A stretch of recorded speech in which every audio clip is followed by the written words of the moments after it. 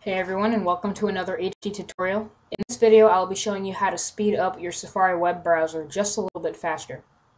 I won't be using WebKit for this video, just for the purposes of people who don't actually have WebKit yet. So I've opened up Safari, and the first thing that I can tell you guys is that you can go to the History tab and clear your history. The second thing that you can do is go to the Edit button and hit Empty Cache. This will empty saved web pages in Safari's history. The next thing, you can go to the Edit tab and hit Reset Safari. Now you can choose which ones of these tabs that it will actually apply, but it can close all Safari windows. It will clear recent web searches. I unchecked Remove Autofill because I actually use it, and remove save names and passwords. I also unchecked that. But I left all the others checked, and I hit reset. This reset and opened a new Safari window browser, and that will make Safari much faster. The last thing you can do is use private browsing. So when private browsing is turned, web not saved in history, downloads are not saved, and they are automatically removed from the downloads window. And autofill also isn't saved, so nothing is saved, no cookies will be saved, and no information tracking spam, malware, nothing will be saved when you're using in private browsing.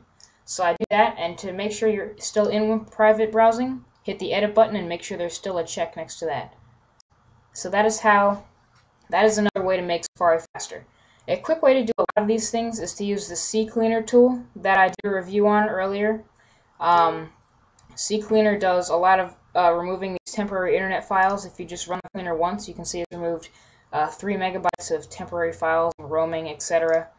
The last thing you can do is if you're on a really intensive website, such as maybe I went to youtube.com, or let's say I just went to myspace.com, right?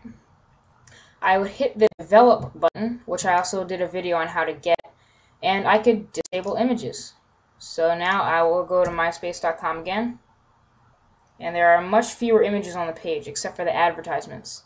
I could go to develop and disable styles, disable JavaScript. Now as you can see, this page is going to load extremely simply but quite quickly. So that is another way of speeding it up. If you can always re-click all of these styles and such to get these images back.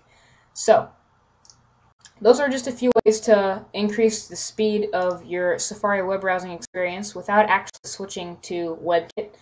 And I hope you found this tutorial helpful. If you have any other video ideas for me, just subscribe and DM me a link or a video idea. And otherwise, thanks for watching. Peace.